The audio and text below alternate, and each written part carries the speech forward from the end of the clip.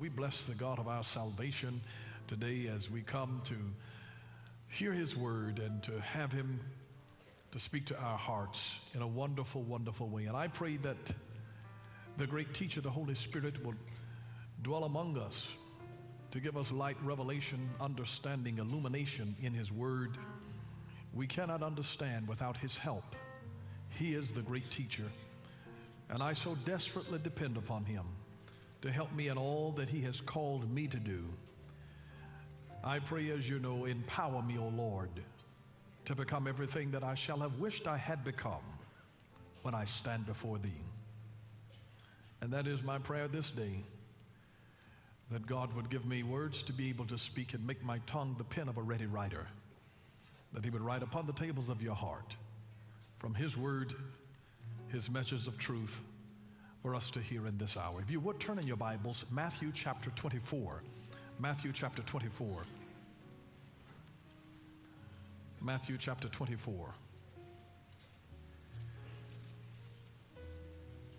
Beginning with verse 3. Matthew chapter 24, beginning with verse 3. There you'll find these words. Now as He sat on the Mount of Olives, the disciples came to Him privately, saying, "Tell us, when will these things be? And what will be the sign of your coming and of the end of the age?" And Jesus answered and said to them, "Take heed that no one deceives you. For many will come in my name, saying, 'I am the Christ,' and will deceive many. And you will hear of wars and rumors of wars. See that you are not troubled. For all these things must come to pass, but the end is not yet. For nation will rise against nation, and kingdom against kingdom, and there will be famine, pestilences, and earthquakes in various places. All these are the beginning of sorrows." Another version says that all of these are the signs of birth. There's always birth pains before there's an actual birth, and the whole earth is travailing in birth. So I want to talk about today the signs of the time, the signs of the time. You'll notice here that Jesus is speaking, saying that you will hear of wars and rumors of wars. But notice what He said here, that when you hear of all of this stuff going on, He says, see that you are not troubled. See that you are not troubled. See that you are not troubled. Don't be worried. Don't lose sleep over it. See that you are not troubled. When you see these things happening in the earth, see that you are not troubled. For these things must come to pass. But notice what He says, but the end is not yet. Touch your neighbor, say it's not over. And then He went on to say, for nation shall rise against nation. Nation shall rise against nation. Now, when I read that, I get an impression that sometimes as I study the Word of God, or when I am preparing to be able to speak His word to you, that there are different things that come up in my spirit. And for some reason, when I read the word nation shall rise against nation, an impression came on me to look that up in the original Greek. And when I did so, it talked about lineage and origin and birth. And one of the definitions was the word nation. And so then I thought about the words of Jesus, as Jesus said that nation shall rise up against nation.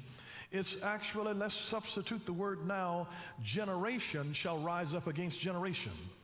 It's interesting that sometimes what the war that we're looking for is a war of some other nation coming against us, and maybe the war that He's talking about is a generation. It might be in your own house. It might be right down the hall from you. Generations at war with each other because of a difference. Just think about why different nations war with each other, because they come from a different place, because they speak a different language. You know, young folks speak a different language than their parents. And the difference in language, they like a different kind of music.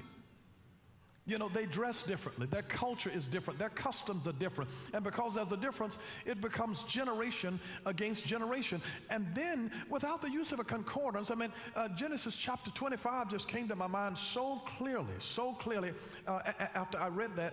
And this is what I discovered in Genesis chapter 25. And verse 22, this is, Isaac and Rebekah, they were actually barren. Isaac and Rebekah were barren. And Isaac pleaded with the Lord for his wife because she was barren. And the Lord granted his plea, and Rebekah, his wife, conceived. And here's what it says in Genesis chapter 25 and verse 22. But the children struggled together within her, and she said, if all is well, why am I like this? You ever had something toying on the inside of you and you're asking God, why am I like this? And if all is well, why am I like this? So she went to inquire of the Lord. She went to God to get a sonogram. In a day before, there was sonography. Before that was developed, she went there to get what I call ultrasound from an ultimate God. And it is amazing that sometimes if you've got a conflict, a struggle that is going on the inside of you, what you need is a sonogram or an ultrasound to hear a sound that comes from God. And this is the kind of sound that actually strikes not merely your outer ear, but the one that strikes the middle ear. Say middle ear. In your middle ear are some elements, and here's the elements of your middle ear is your tympanic membrane, known as your eardrum. And then there are the three tiniest bones in the body located in your middle ear called the hammer, the anvil, and the stirrup, and all three of those bones are interconnected. And whenever sound is spoken or heard by that middle ear, it will start vibrating. The hammer, the anvil, and the stirrup start vibrating, and they send vibrations to the eardrum, and it's connected to the auditory nerve, and it takes it down to the brain, and the brain translates those vibrations into sound, and it creates an image, memory, and impressions on the mind. And so literally, when you begin to hear sound, you are having images hammered on your mind. It is the Word of God that is a hammer. Isn't it amazing how we name those three bones, the tiniest bones in the body, the hammer, the anvil, and the stirrup? Because there are things that as we hear sound, it is being driven into us. These bones begin to receive vibration so that when God speaks, He's not merely speaking to you, He is speaking to bones. He's speaking to the genetics, the DNA of who you are. He's speaking to your ancestors. He's speaking to bones, literally. And the bones begin to vibrate and send a message, as it were, a Morse code. And then the Morse code goes, and as it taps and vibrates, it is sending impulses down the auditory nerve into the brain, where the brain is interpreting these things. And so this woman had a war, a struggle that was going on the inside of her, and didn't know what in the world was wrong with her. And all of a sudden now, she inquires of the Lord, and here is what the Lord has to say to her. He says, unto her, 2 nations are in your womb, 2 generations.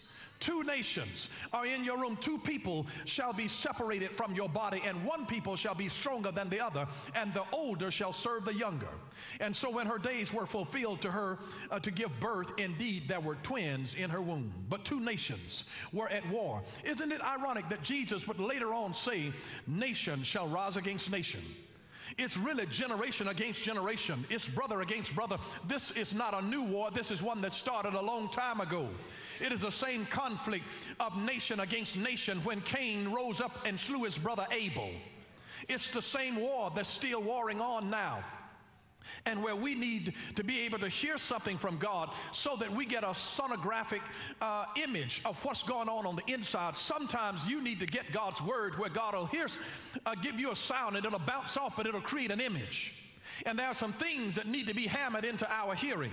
And not just the other kinds of stuff that we listen to that are hammered into us, talking about you ain't nothing, you know, your mama wasn't nothing, your daddy wasn't nothing, and hammering the wrong kinds of messages and images onto our minds.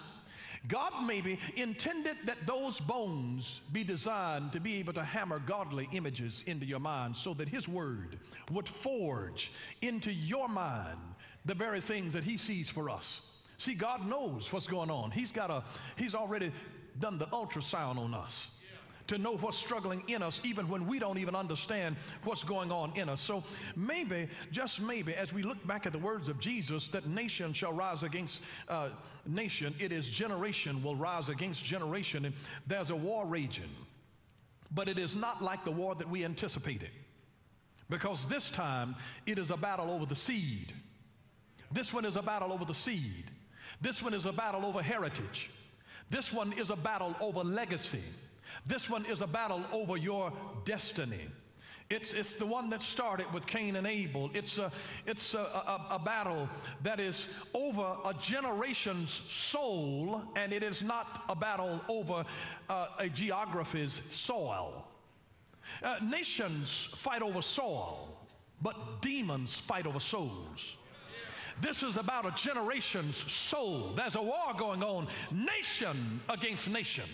I want you to understand that the demonic spirit that got in Cain was to get Abel's soul. He wanted to take him. He didn't want any soul. He wanted a soul. He took a life. He's trying to going after life. He's trying to move and do things in life. That we're dealing with nation after nation now. This nation rising up with nation, generation after generation. I pray that somebody will hear the Holy Ghost today. I didn't come to preach a political message, because I'm not running for office. I've been appointed to my seat. I was called, and so I didn't have to buy the seat.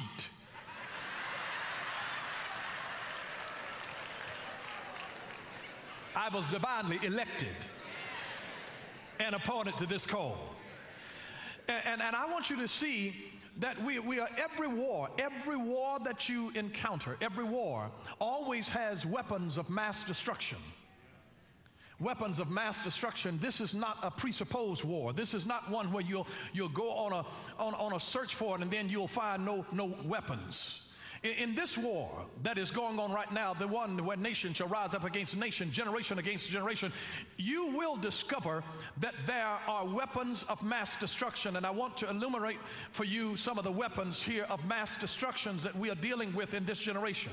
The weapons of mass destruction that have been unleashed. The first one is death by choice. We call it abortion. Death by choice.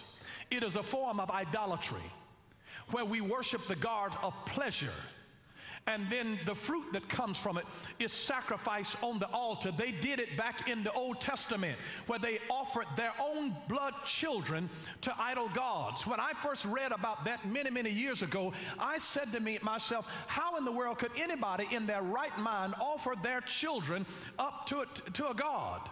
How could they do that? And yet we do it today, and that's what abortion is. Some folks use abortion like it's birth control.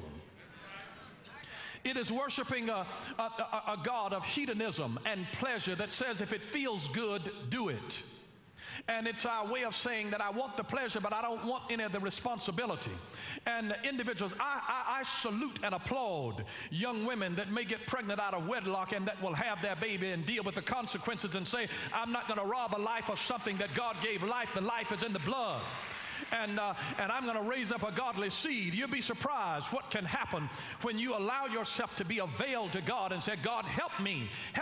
But now we've got death by choice, where we are issuing things of abortion. And I want you to know that abortion does not please God. And you don't know the millions, multiplied tens of millions of innocent children's lives that have been sacrificed through abortion because individuals can't control themselves. Oh, we've got birth control. Folks just don't use it. And then they're aborting their babies because it's inconvenient to them and their political career. What's happening in corporate America, and that's inconvenient to them. And so this is a weapon of mass destruction, is to wipe out generations, just wipe them out by abortion. So it's death by choice, death by choice. That's the first one, because we are so dominated by the lust of the flesh and the lust of the eye. If it feels good, I want it. If it looks good, I want it. The lust of the flesh and the lust of the eye, they get us into trouble, but it is the pride of life that keeps us there. That's why God said that if my people who are called by my name would humble themselves and pray and seek my face and turn from their wicked ways, then will I hear from heaven and I will forgive their sin and I will heal their land. And I just want you to understand today that weapons of mass destruction have already been released in the land not only in this nation, but in several nations around the world, where they are offering up their children to idol gods, to the god of pleasure that they are serving. And they're putting on the altar the souls of little children, and God hates it. He hated it in Scripture, and He hates it now. When they're being sacrificed to something other than the living God, we ought to be raising up a godly seed unto our God. The children belong unto Him. Whatever parts of wood, it belongs to the Lord. The Bible says that the children are an heritage of the Lord. And the fruit of the womb is His reward. It belongs to Him. It's His reward. Death by choice, it is a weapon of mass destruction. May I give you another alliteration here of what is another weapon of mass destruction? It is divorce.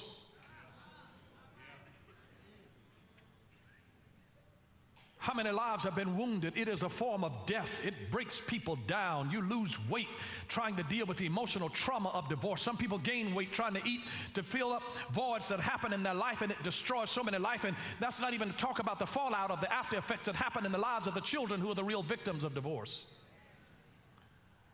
And I want you to know that God still hates divorce. Malachi chapter 2, He hadn't changed His mind concerning it because it's a covenant.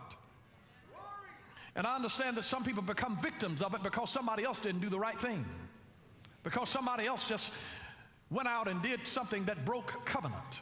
And they created victims in the process. Divorce is a weapon of mass destruction. It has redefined our families. It has caused individuals that were designed to walk with two legs to hobble on one.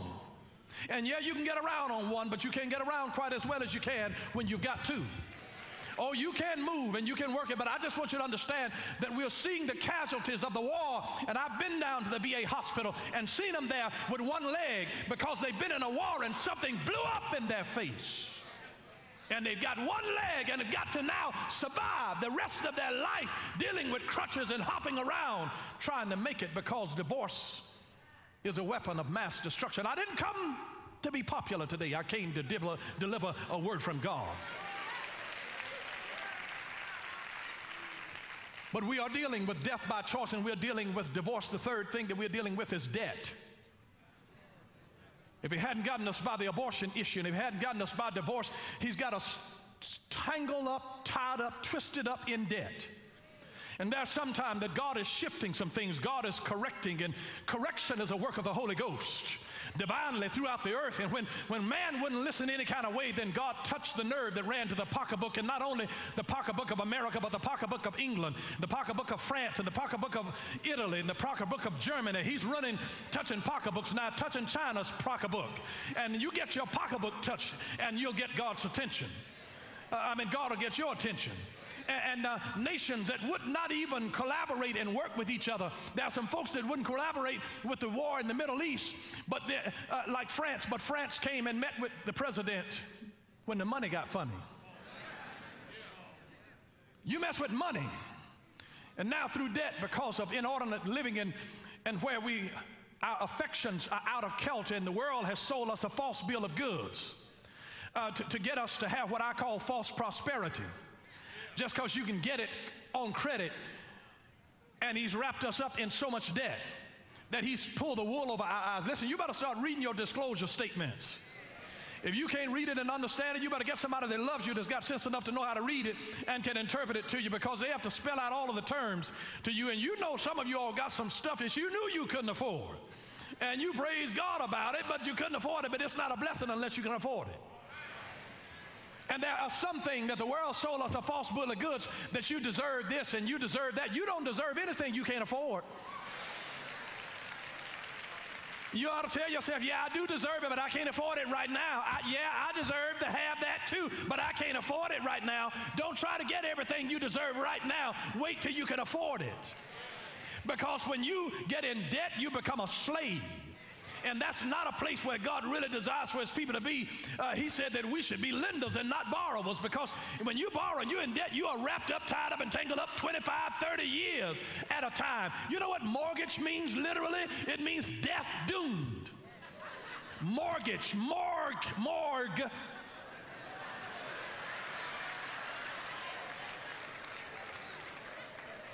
And some of us have gotten stuff and it's almost put us in the morgue trying to pay for it. Because it almost takes you till you die to pay for this stuff. And so it's a weapon of mass destruction. Weapon of mass destruction. Some folks too old to even deal with the abortion issue.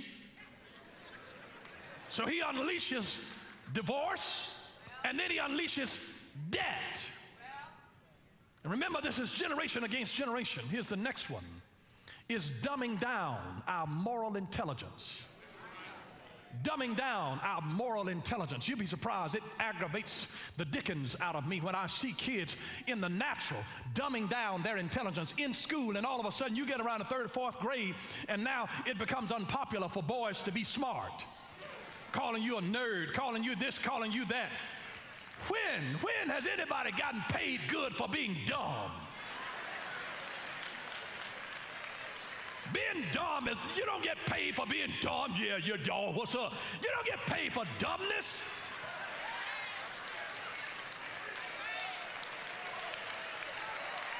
Dumbing down our moral intelligence. My God, you better scale yourself before you kill yourself. We've sold a false bill of goods. You better tell them, give them all the education they can, let them can all that they get. You ought to be having them where they are trained, where they are prepared. The Lord called for skilled people. Your children need to be skilled. They need to be educated. They need to be applying themselves, not just getting through. They need to be getting in. It needs to be getting in them and developing something in them. And we need to bring back the popularity where girls ought to say, I'm not going to even date this boy unless he's got some decent marks on his report card. Who wants dumb children? You better work on improving your gene pool. And I didn't come today to try to bring you any serendipitous pontifications of my oratorical finesse. I came today to talk truth to you plainly so you can understand and know what God wants you to know. But don't let anybody dumb you down, make you feel bad because you know something. Maybe God wants to raise up some folks to be teachers, and you don't take knowledge and flaunt it and put anybody else down with it. You use it to lift your brother up. You use it to educate him, and you ought to say, yeah, I'm making a difference. I'm equipping myself. I'm skilling myself so that I can make a difference. I don't learn things so I can be an egghead. I want to educate people everywhere I go. I'm called to lift and educate. It is a weapon of mass destruction to be dumb and unskilled, and that leaves us to have to hustle to survive and do dishonest things and things in the long run that work against us and the family and the moral fiber of America and the moral integrity of our world in which we live. Weapons of mass destruction. Mass destructions, death by choice, divorce, debt, dumbing down your moral intelligence. My wife pointed out another one is diet. We are killing ourselves with the stuff that we put in our systems. There's something that you can eat while you're young and get away with it, but listen, if you don't change your diet, you're going to kill yourself, your blood pressure, your sugar levels. Listen, I prayed you. Listen, if you don't get these weapons of mass destruction, I'm just trying to help you because I love you. It's a part of my call. I'm called of God because I'm seeing destruction coming to us. And if you're not waiting on the government to give you the best health insurance and you won't take care to eat yourself, Hippocrates said, let food be your medicine. Let food be your medicine. Let food be your medicine. The right kinds of food. Let it be your medicine. Let it be your medicine. Weapons of mass destruction. And every time you have a war with something, weapons of mass destruction, there are always after effects of the destruction. I told you, I've been to the VA hospital and I've seen the after effects of a war. I've seen what it does to them mentally. I've seen what it does to them physically. I've seen what it does to them spiritually. Don't think that we can be in a war where Jesus said nation shall rise against nation, and we've got them where young folks are talking back And this is not a new war, because Micah chapter 7 and verse 6, he said the son dishonors the father and the daughter dishonors the mother, and the mother-in-law is at variance against the daughter-in-law, and the father-in-law is against the son-in-law. And he says, a man's enemies shall be they of his own household. A man's enemies shall be they of his own household. Isn't it something when your real enemy is the enemy that's related to you? Thank you for watching Power for Living with Bishop Dale C. Bronner. Join us again next time for Power for Living, where revelation is power. Power for living.